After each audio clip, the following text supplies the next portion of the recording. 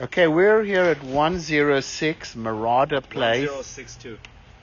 Sorry, 1062 Mirada Place in Pasadena.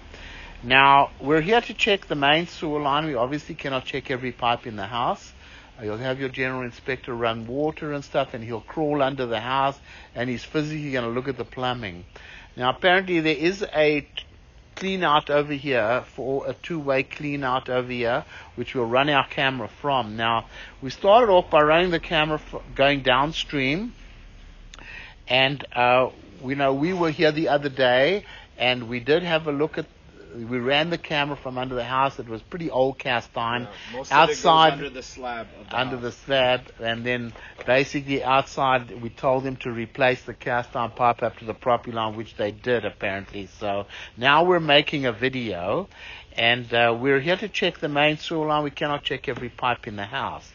So we have our camera in the line. We're right at the city connection right there. You see a little bit of mortar right at the end there at the joint. Nothing serious. Remember, this inspection is based on my opinion.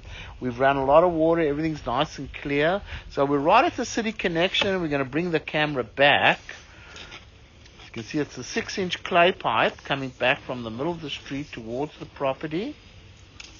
Got a little bit of mortar at the joint over there. This all looks pretty good, nice and clean. There's no major problems, no major breaks, no major dislocations, no big roots or anything like that. This looks pretty clean to me. A little bit of roots coming through the coupling over here, very minor roots.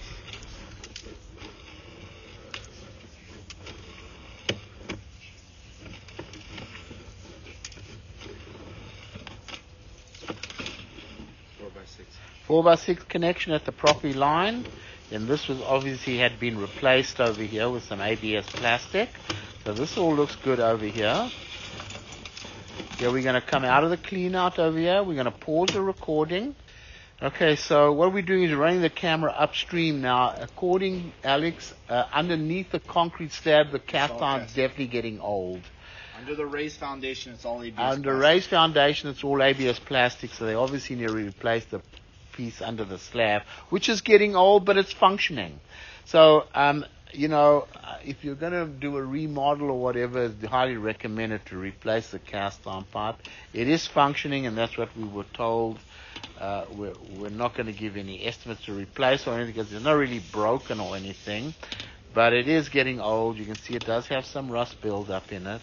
It's very important that you never flush tampons, baby wipes, paper towels. This is getting pretty old, the cast iron, but it is functioning. And you're going to have to be very careful what you flush down the toilets.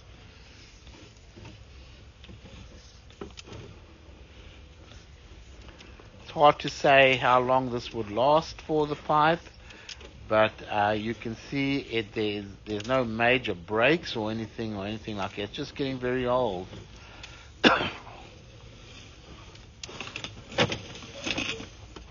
That's it, Al? That's it.